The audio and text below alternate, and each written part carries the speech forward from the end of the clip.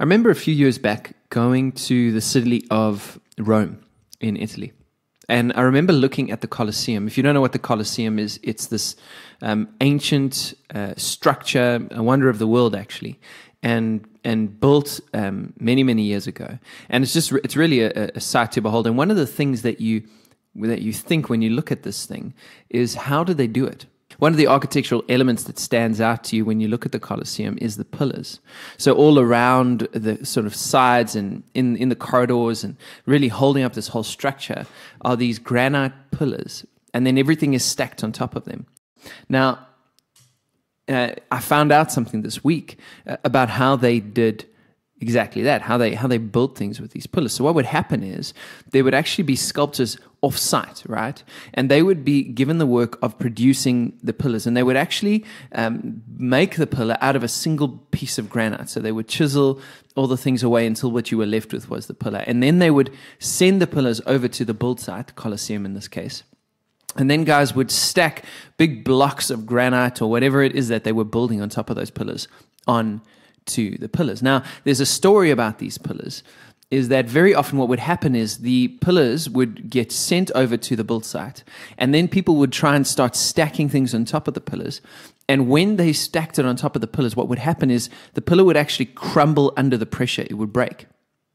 Okay, so then they would send it back and get the guys to make it again, and then they would send over the pillars again, and then they would stack things on top of the pillar, but the pillar would break because the weight of the massive blocks that were going on top of the pillar was actually too heavy for the pillar to hold. So they looked at these pillars, and what they started to realize was that many of these pillars were actually inferior in their nature. They had cracks in them. And so although they looked good on the outside, when you would put the block on top of the pillar, the cracks would be exposed and they would crumble under the weight. So they started speaking to the sculptors about this and asking them to correct that and make sure there were no cracks in the pillars. So the sculptors obviously got onto this, but they realized that to really make a pillar without any cracks was a lot of work. So they took a shortcut. What they would do is they would make these pillars, and very often the cracks would still be there. But then they would take wax and they would pour it into the center of the pillar from the top. And this wax, as it would go into the center, would fill up the cracks so that when you looked at the pillar from the outside, it didn't look like it had any cracks in it. And so they would send the pillars back over to the build site. The guys would inspect these pillars. Everything would look good. They'd put weight on top of it. But then again, as soon as the weight was on top of it, the pillar would crack under the pressure. And they couldn't understand what was happening until they had a closer look. And they found out that this is exactly what the sculptors were doing. They were putting wax in the pillars in order to disguise the fact that the pillars were actually too weak to handle the load. So then, when they would ask for pillars, they would say to the sculptors, please make us these pillars, but please do so without wax. So please make sure that the pillars that you send us don't have wax in them, so that they are strong enough actually to hold the weight of what we're going to put on top of them. Now, here's what's fascinating about that word without wax. The root word of that is a word that is sincerus. Right? I'm not sure if I'm saying it right, but it's the root word of our word sincere, okay? And it means without wax. So to be sincere is to be without wax. Okay, this is what we're going to talk about today. What does it mean for us to be sincere in ourselves, to have coherent views and perspectives of the person of God and of life so that we can walk through the world without wax? Why is this important? Because truth, and truth is a thing, just by the way. We live in a world that doesn't want to acknowledge truth. Everybody thinks that truth is relative and your opinion is your opinion and my opinion is my opinion. But the truth is that even if you don't believe in gravity, when you jump off a roof, you will know you are wrong.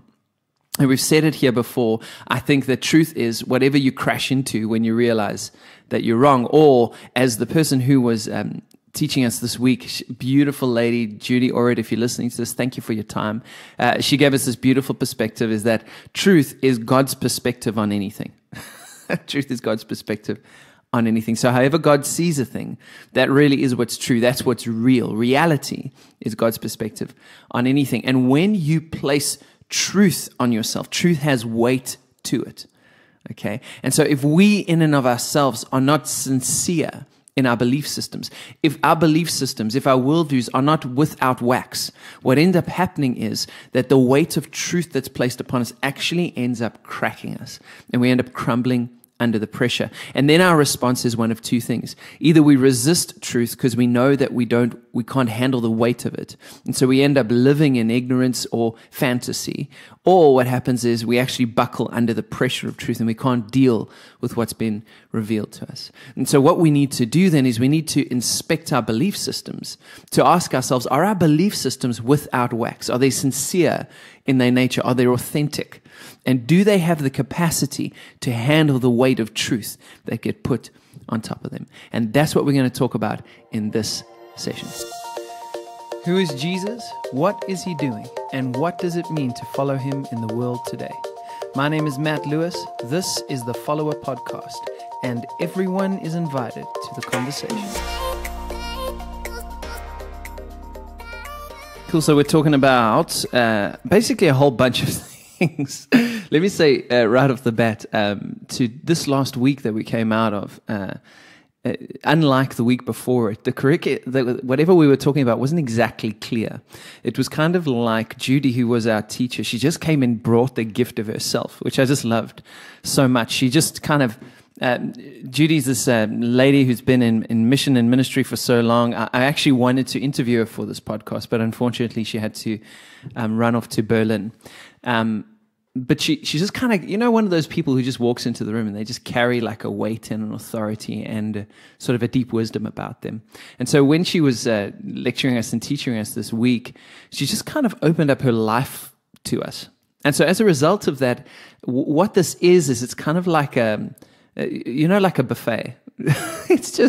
We're just going to talk about a whole bunch of beautiful ideas. And I'm kind of hoping that this lands with you and sticks with you as it needs to, as whatever is helpful for you, and as I'm processing it for myself, whatever those things are that stand out to you, I hope that they're helpful. The big frame of it really is this idea of sincerity and the degree to which our perspectives and our worldviews, the authenticity of those things, give us the capacity to enter into real truth.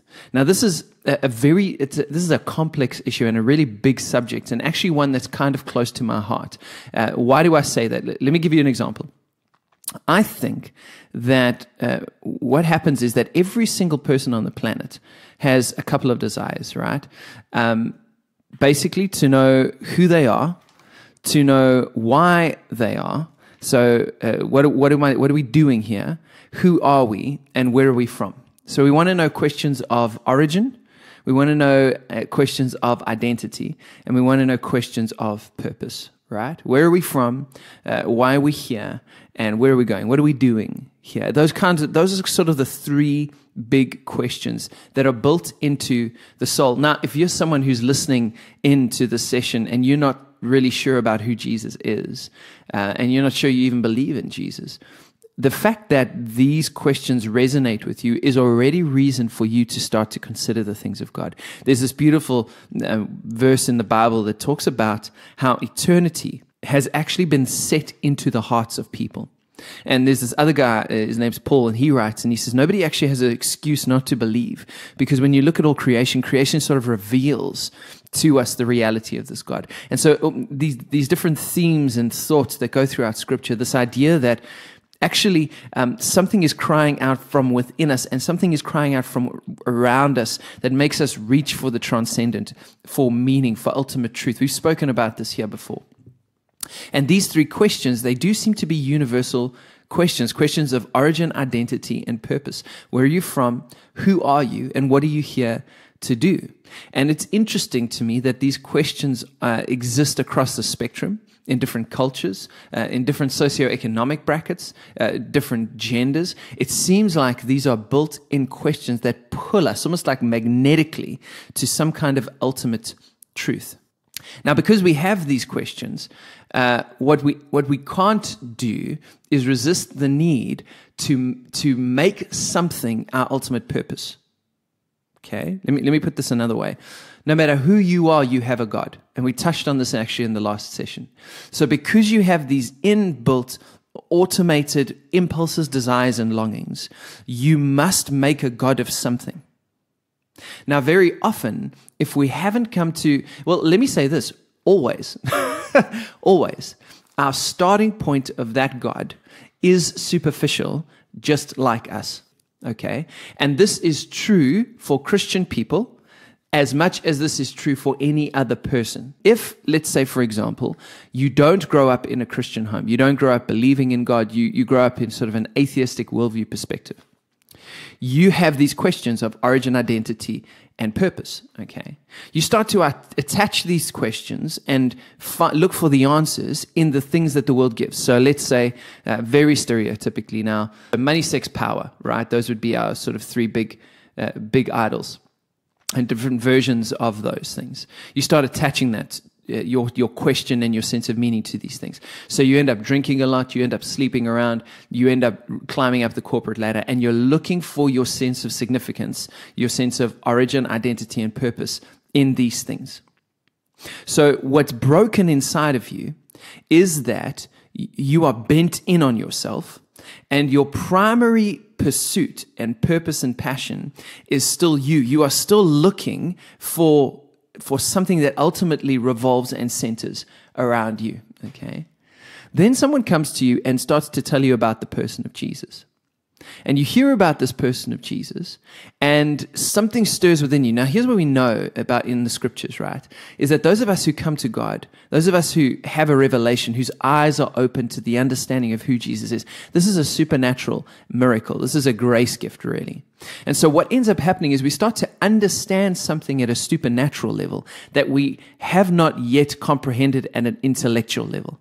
So there's something that bypasses the mind and hits us at another space that brings us to a revelation of who this Jesus is, and that's what cries out from within us and says yes to that. But at a head level, in terms of our minds, I don't think I've ever met anyone who has fully comprehended intellectually what they've said yes to supernaturally. Okay? And so our first steps into relationship with God, number one, are graced to us by God. God initiates these things. Number two, they're supernatural in their nature. Something says yes from inside of us by the power of God and in His Spirit. So we say yes to that. But at an intellectual level, this is definitely true for my life, and it's true for everybody that I've known and met who is honest about their walk with Jesus. At an intellectual level, the mind picture I had of Jesus, the Jesus I said yes to in my mind when I first came into relationship with Him, is not the Jesus I now follow 10 years later, and hopefully will not be the Jesus I follow 10 years from now, 20 years from now, 30 years from now, because my mind is catching up with, if you will, my spirit. Okay, I'm starting to come to the understanding in my mind of who I said yes to at a supernatural level all those years ago. Okay, and that first person I said yes to, I call this the transference of idolatry, right? So my idols were those things like money, sex, and power. Then Jesus came along. At a supernatural level, something connected, but at a head level in my mind, I really just transferred my idolatry from money, sex, and power to Jesus. But the motivation was the same because the heart posture had not necessarily changed yet. And so although I labeled this new idol Jesus, many of the motivations and many of the functioning systems that brought me to that Jesus were as broken as the functioning systems that had brought me to money, sex, and power. And so the difference, however, is that money, sex, and power had no power to heal me. Whereas this Jesus, even as misinformed as I was and in some ways still am about who He is real and has the capacity to bring healing even if my motivations and intentions are off at the start, right? And so I came to this Jesus, not actually sure of who He was, but at a supernatural level connected to Him in person. And then we started to walk this walk, and it led us into relationship, and that relationship has been healing because this Jesus is a healing Jesus, right? But one of the things is that as this Jesus starts to reveal Himself to us, as He reveals the truth of who He is, there's more and more weight that gets placed upon us because the truth has weight, right? And so what Jesus wants to do and what God wants to do is He wants to strengthen us. He wants to bring us into a place where we are without wax. Okay, that we grow in our sincerity of person so that we can stand up under the weight of who God is. That word weight, often if you're in Christian circles, you hear the word glory, the glory of God. Right? Now, there's a root word there, which is the word kavod, and that actually means weight. Right? So there's a weightiness to the presence of God. And the more God reveals, the more Jesus reveals to us who he is, the more weight comes with that. And so he wants to simultaneously strengthen us, bring us into sincerity of person without wax, right? So that we can increasingly deal with the weight and revelation of who he is. And in that, he's building up this building, the Bible says, of living stones that look like him. So what's the process then of us being made sincere in our thinking? What's the process of our minds catching up with our spirits? Okay. And I would say, and this is now where we're going to go off in a bunch of different tangents, because the process is a million different things, right? That's the beautiful thing about you, is that you are not a copy-paste anything. This is not a spirituality and spiritual formation is not a production line. This is why maybe we should have a problem, or at least a question around 7 steps to anything. 5 steps to this, 10 steps to that, 9 quick movements to do this thing. Because whatever we're talking about here is we're talking about revealing the eternal nature of God. And you are a complex individual, right? Without being ugly about it, when I look in the mirror and I look at what I have to deal with every day, there's complexity to me, man. I don't understand what's happening in me most of the time. And if you're like me, then you know that is true. So you're complex. So there's no one-size-fits-all process that leads us into this sincerity of spirit so that we become without wax people who have the ability to receive the weighty gift of God's glory. And so this is why when we start to talk about, well, how do we enter into sincerity of belief? We start to move off in all kinds of rabbit trails because every person is different. And that's even more a reason why I believe that God is who he says he is and that Jesus is who he says he is, because he can meet all of us in so many different ways until we become these without wax people. So I'm just going to highlight a few of these areas that Judy brought up, and man, they're just good things. So the first thought I want to talk about is the gift of doubt. This really stood out to me, the gift of doubt. Now, I don't know what Christian tradition you grow up in, and if you are not a believer, maybe you're not a believer because of your doubt, right? And depending on how you grew up in your spirituality, very often doubt has been turned into an enemy. So very often, depending on how you grew up, you will come and you will say, I have doubts about some things about God. I have doubts about this, that, or the next thing. And depending on who is leading you or discipling you or growing you in your spirituality, you may receive the unfortunate response of a posture of heart that sees doubt as a negative thing, right? Where some people want to get around you, lay hands on you, and pray out the doubt so that you're not caught up in this doubtful thing. But I actually think that's a very superficial perspective on spiritual formation, on how we become these people without wax, right? Why is that? Because doubt is actually really, really helpful. Doubt is actually a divine thing, provided we doubt with God and not against God. Okay? So here's what I would say. I would say that your doubt is the doorway that you step through into your growth if you will bring your doubts before the Lord. Another way to say it is that when you enter into moments of crisis, they reveal the reality of your belief systems. An example is, when I was a younger guy, Jesus had this amazing encounter with Jesus in my car, right? So I'm driving home from a New Year's Eve party. The sun is rising. And as the sun's rising, God's presence fills my car. Very Damascus roady, Paul kind of experience. And I feel the Spirit of God say to me, you'll never be the same. And that moment took my life on a trajectory that has led me here to a Hobbit house in Germany, right? And everything in between. And in that moment of encounter with Jesus, this is what I'm trying to say, is that although at a supernatural level, I know that something happened beyond what I can comprehend, and my life changed when I encountered him. And a friend of mine always says, when a bus hits you, you don't choose which bones get broken, right? So when you come into relationship with Jesus, something shifts, something moves. And again, we've spoken about this before. I don't want to dictate what moves, Every person is different, but that something should move, I think is true, right? Matthew, the tax collector, when he encounters Jesus, sells everything and follows Jesus. Zacchaeus, the tax collector, when he encounters Jesus, gives half of what he has away. So there's a response. Those responses look different, but the response is not optional. And so I have this response, and Jesus comes and meets me, and it's all very powerful. But here's the thing. My mind had not caught up with what had happened in my spirit, and still has not. Yes. And so I came up against crisis. So in my family, there was a really difficult thing that happened.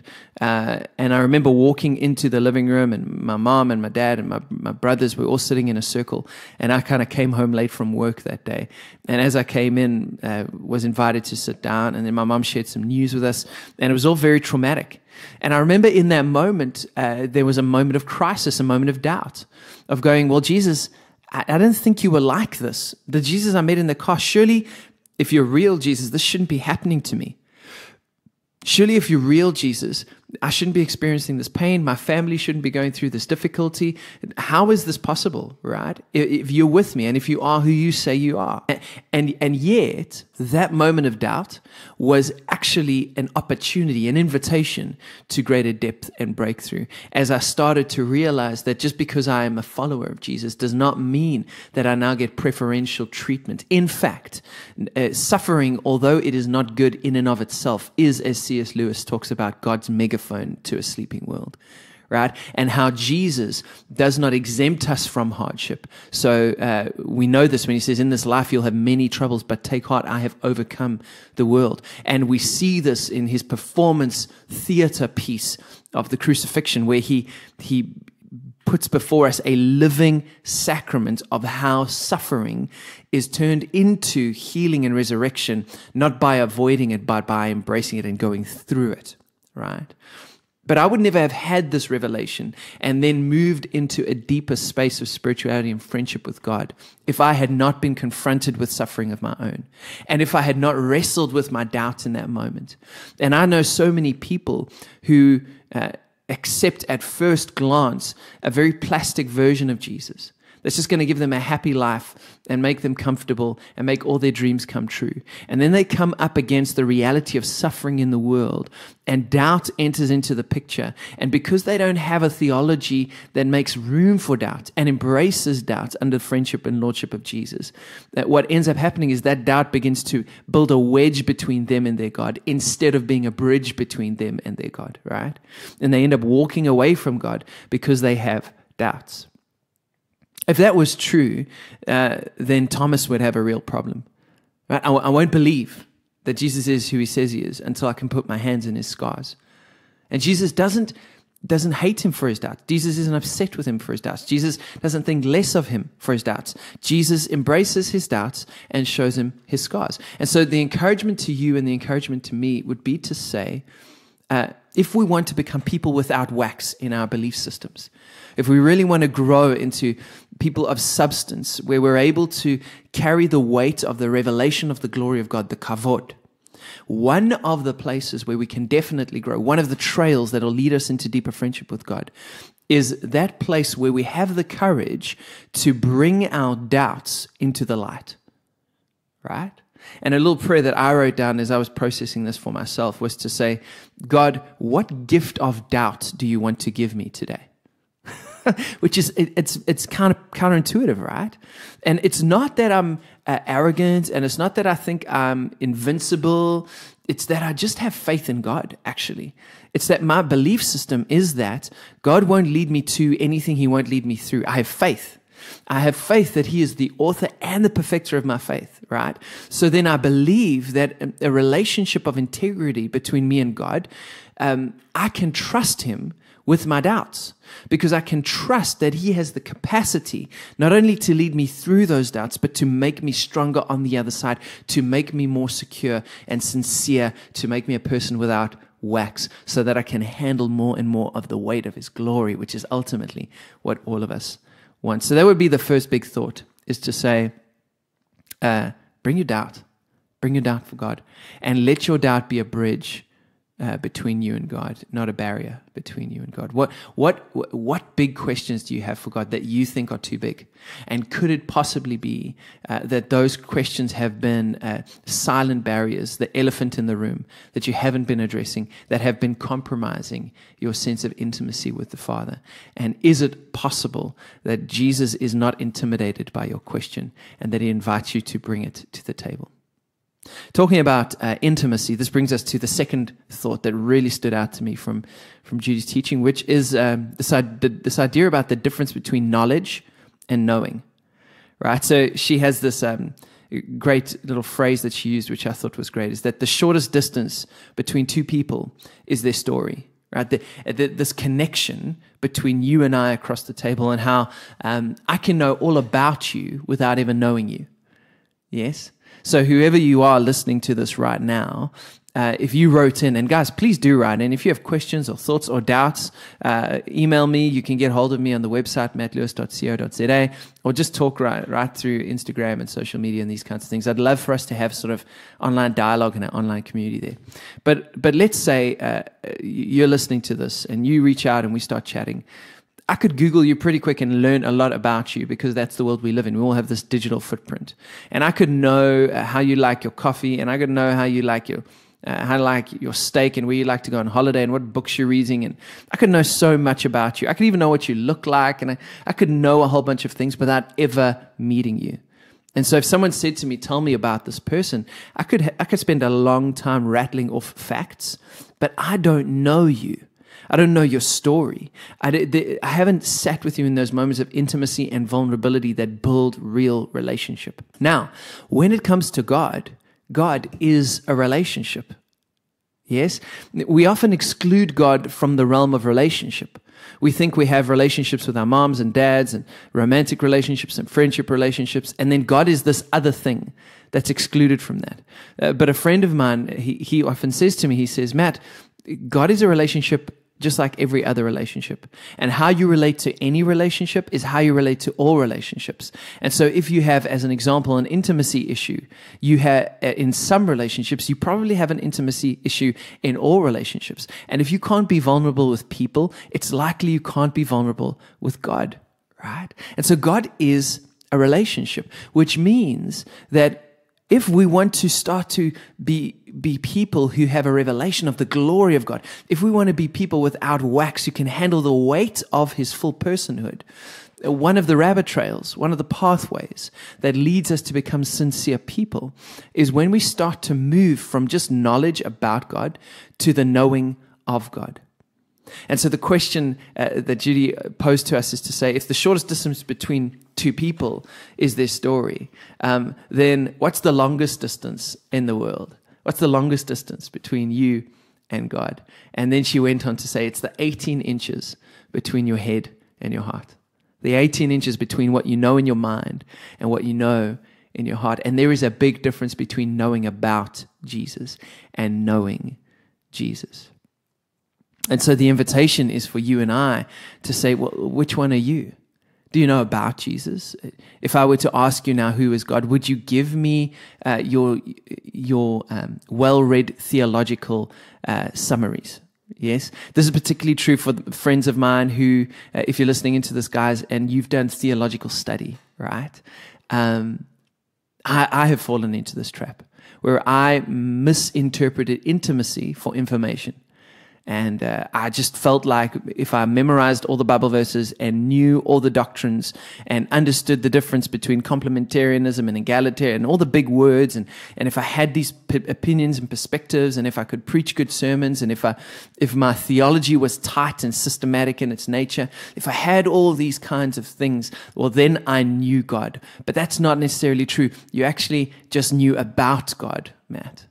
And I'm learning, being here in this place, that there is a big difference between knowing God and knowing about God. And so if we want to become people who are sincere, who can handle the weight of God's glory, I think what we need to do is we need to shift and move from knowing God to from knowing about God to knowing God. And that would be the invitation to you as well. What's one practical way to do this?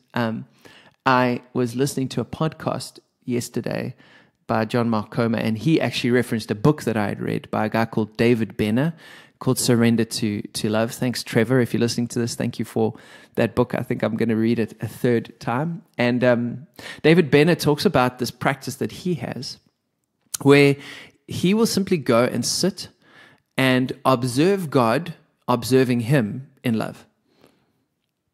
Right? So simple. So he'll take time out. He'll go find a quiet space. He'll sit in his chair. Or like for me, we've got this beautiful forest in the castle where we do these things. Go find a bench in the forest. Or for you, maybe it's a park outside your office block, or maybe it's one quiet chair in the house, or maybe it's a walk down the street, or somewhere where you can just get a little bit quiet. If it's really, really busy, a toilet cubicle in the office, right? With some headphones in your ears. And just take 5 minutes and just sit and observe God observing you in love. In your mind's eye, imagine God watching you in love. And then just allow yourself to be loved and allow yourself to love in response. That one practice, right? As you just allow yourself to soak in the presence of God, observe God observing you in love. That's one way you can start to move from knowing about God to actually knowing God. And then finally, and this is the third one, and then we'll close this. And I could just say, Judy, if you're listening to this, man, I could talk for hours on the stuff that you gave us. So thank you again for that. So this is the final thought that I had. I wanted to talk about starting points.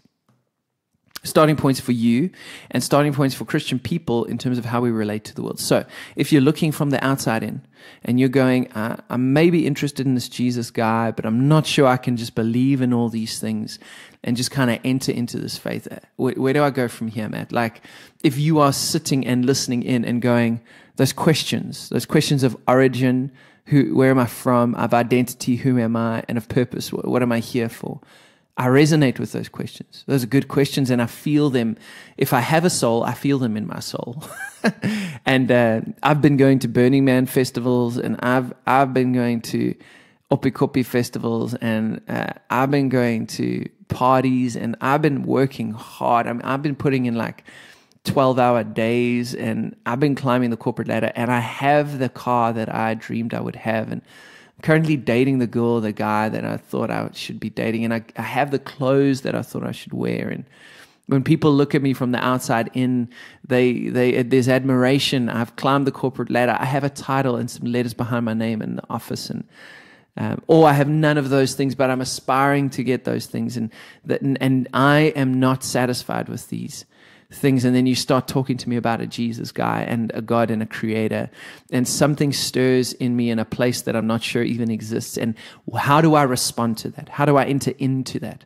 What's the first step, right? And if you're a Christian person, it's a good question to think about. How do we relate to the world around us? The people in your workspace, your university space, your classroom space.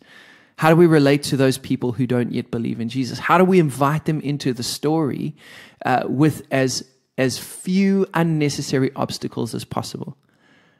Right? And in our lesson this week, Judy raised just a beautiful little picture, and she said that there's two kinds of perspectives. There's a perspective of religion, and then there's the perspective of Jesus. And religion has a 3-step program, which is believe, behave, and then maybe if you can behave, you can belong, right? So religion says, here's a set of doctrines, here's a set of theologies, here's a set of scriptures that you have to believe and memorize, here's a set of worldviews that you've got to come around. If you can believe these things, right, if you can believe all of that stuff and say yes to it, then we'll teach you how to behave. So you'll stop smoking, we'll teach you how to stop drinking, how to stop sleeping around, we'll teach you how to stop wearing so much black and so much makeup and take some of those studs out of your face, and whatever the vibe is, we'll tidy you up. And when you can behave like us and believe like us, if you can do that, then maybe, just maybe, you can belong to us, right? And that's the world of religion. Now, many of us listen to that and we go, that's ridiculous. But if you take a critical look at some of our Christianity, that's exactly what we've done, right? We've made belief a primary issue. And we've said, if you can get around these theological doctrinal statements, if you can believe like we believe, and then if you can behave like we behave, then maybe we'll let you belong like we belong. And so what ends up happening is we build the tribal boundaries between us and them even higher. And those people searching for an answer can't find it because it's living on the other side of a fence that they can't cross. But this is not the way of Jesus. Right? The radical declaration of Jesus, what he comes to declare to the world, is in fact that everyone belongs. That there is belonging. That the door is open. We spoke about it last week, right? The Garden of Eden, when guys were kicked out of the garden, the doors got shut. But the new heaven and the new earth, what Jesus is establishing, the doors are always open. And so you person who's searching, who's looking for truth, who's looking for an answer, who's going, something's resonating in a soul I'm not sure I have. Here's the beautiful declaration of Jesus. You belong. When? Now. Well, how do I belong? You belong. Because this is the radical proclamation of grace, friends. And can I just say to you, if you're a Christian person and this idea offends you, go to your Bible, read again. Ask God to say, to open your eyes to see what Jesus is really saying. That everybody, it belongs. Everyone's invited to the party. Everyone is invited to the party. And when you come into a community of belonging, that will start to change your behavior. And as your behavior starts to change in that space of belonging, it is possible that in your change of behavior, you will move into a space of believing. And that is the beautiful picture. Right? Where do we see this, Matt? Give me a biblical example. Let's talk about Peter for a second, right? When Jesus invites Peter to follow him, does he say, Peter, here's a theological statement. You go home and memorize that. When you can believe all of that stuff, then you can follow me. He says, no. He says, Peter, you belong. Come follow me. And then Peter follows him. And as Peter is following him, his behavior is shifting. His beliefs are getting challenged. In the space of acceptance and relationship and grace that goes before, there is this open pathway to Jesus. And as Peter comes into that relationship, that's where he starts to be formed. And then eventually, who do you say that I am? You are the Christ, the Son of the living God. Blessed are you, Simon Peter. This wasn't revealed to you by men, but by God. And so the belief catches up with the belonging as Peter goes into this relationship with Jesus. And we very often as Christian people, we do the exact opposite. We say, when you can get the belief right, then you can belong to us. And I think what we see in Jesus is that actually everyone belongs. And because you belong, because you're a part of our community, because you are welcome to be with us, then you'll start to see behaviors that look like this Jesus that your soul is longing for. And your behavior and your belief will start to move and wrestle until such time as you can say by experience that you believe that Jesus is the Christ, the Son of the living God. And that would be a challenge for you, and that would be a challenge for me, is as we want to become people without wax, one of the rabbit trails that we can start to move toward is, what is our posture toward those who are on a journey? Are we building higher walls of belief systems between us and them? Or are we opening ourselves up to them? Are we saying, come and recline at table with me? All you prostitutes, all you zealots, all you tax collectors, come be with us. And those of a religious spirit, like the Pharisees, will look from the outside in and be upset because we're doing this. We're sitting with those we shouldn't be sitting with. But what we see in the life of Jesus is that he's not shut down by the religious spirit. He confronts it, he comes against it, and he shows us a better way. And I think as we start to open up our lives so that they become lives of belonging, where everybody belongs, everybody's in, the doors are open, everybody come and be with us, right?